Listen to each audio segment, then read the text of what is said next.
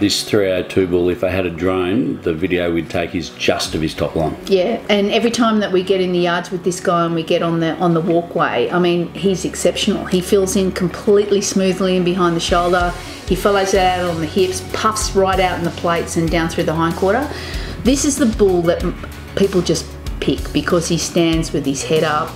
He's really pretty, to say a lot of things about him, but he also fills it in with a lot of natural thickness and softness about him as well, and he just glides when he moves.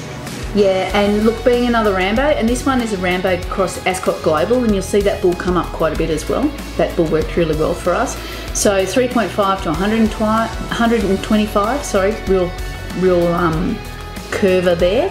7.9 EMA, positive 0.7 P8 fat and 2.6 IMF. So, you know, this guy, we've had stud guys sniffing around this bull because he's right in the pocket for those guys.